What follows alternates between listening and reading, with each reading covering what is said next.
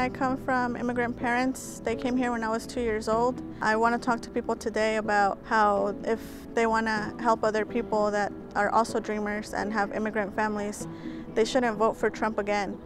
What has been your biggest highlight of the door so far? Lucha started in 2010 when SB 1070 happened, a bill that gave permission to racially profile the Latinx community.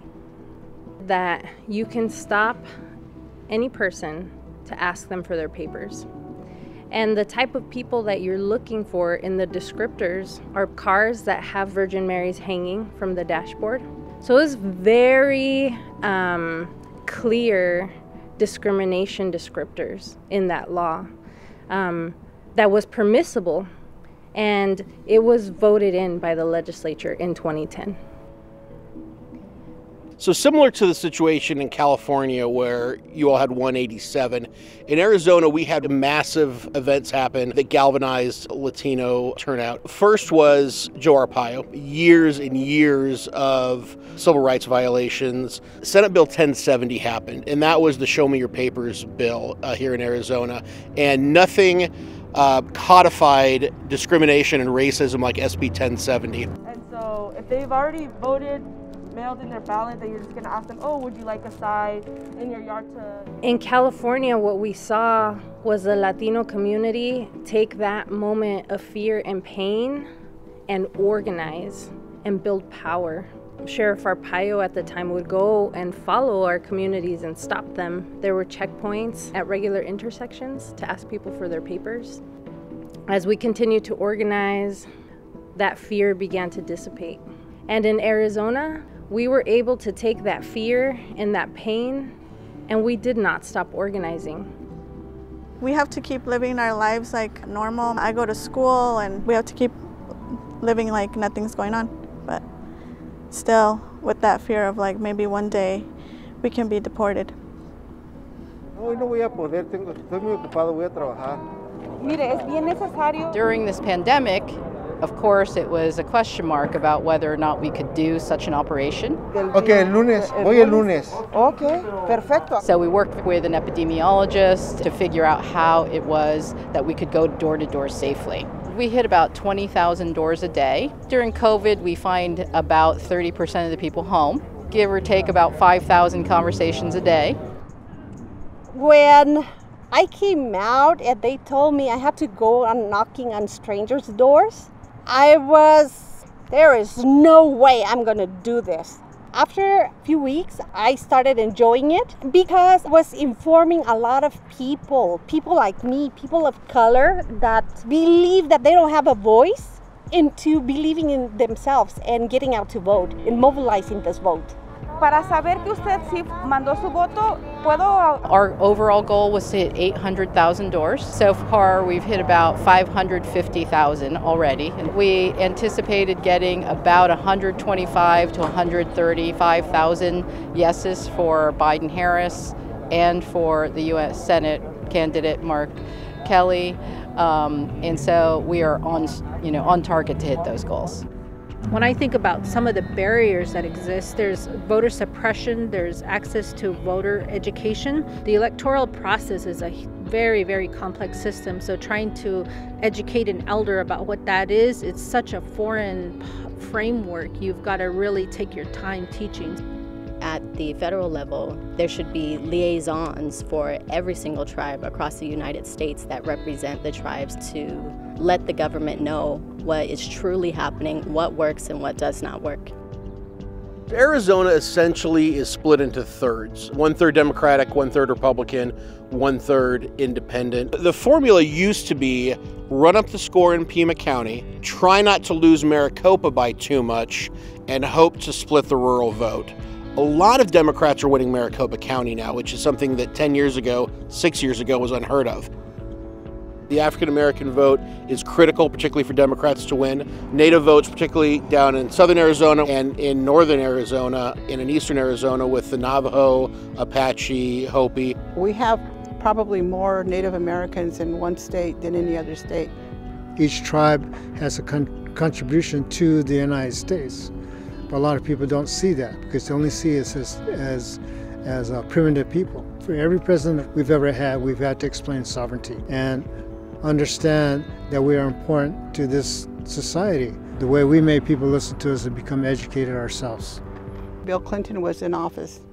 He established a Native American desk in the White House. And so I see that coming back with President Biden. He has a soft spot for just about everybody, and he's very, very open to the tribal communities and their needs.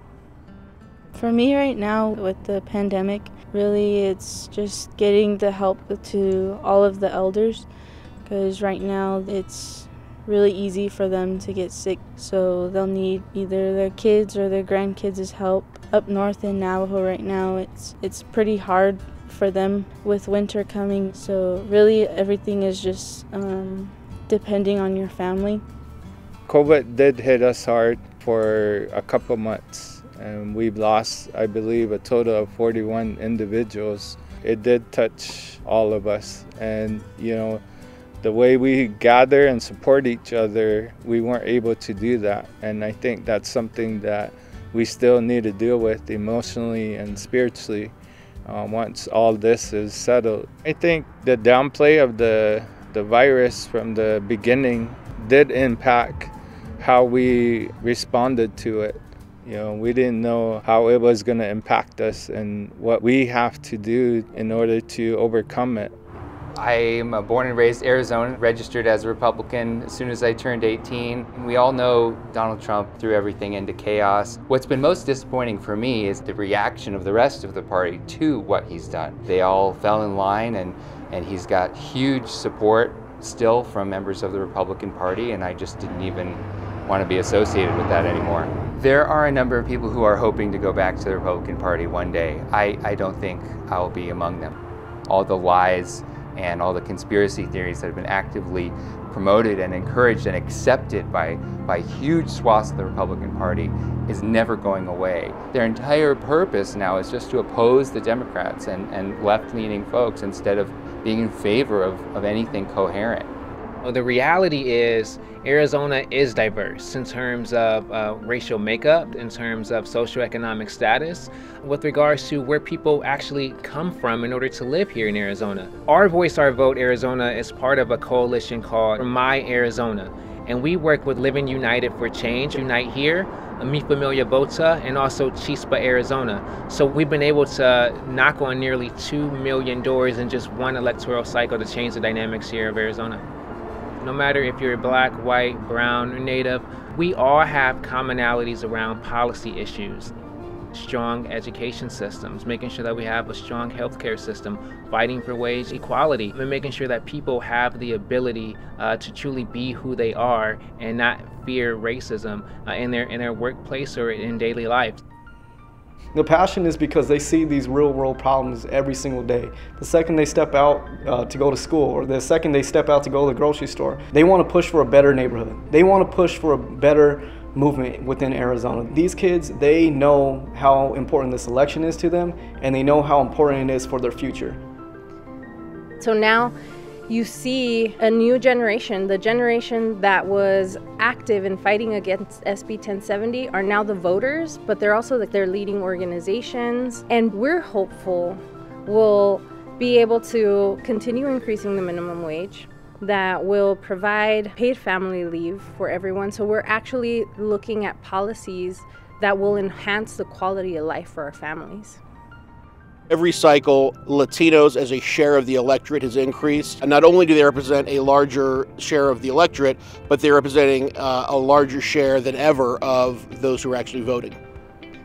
So we're confident that 30% of the total vote will be from Latinx community. This year, Arizona, there is no pathway to winning and Arizona flipping without the Latinx vote. The demographic has absolutely changed here, but that does not mean that people vote. And so it's critical that we stay in the street. We already have the experience that the demographics, it's really helpful to change, but people don't vote unless you speak to them.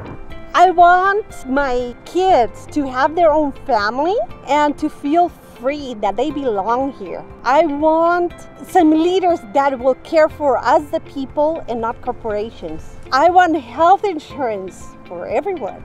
I'm still struggling in believing that I'm a leader, but yes, I guess I am.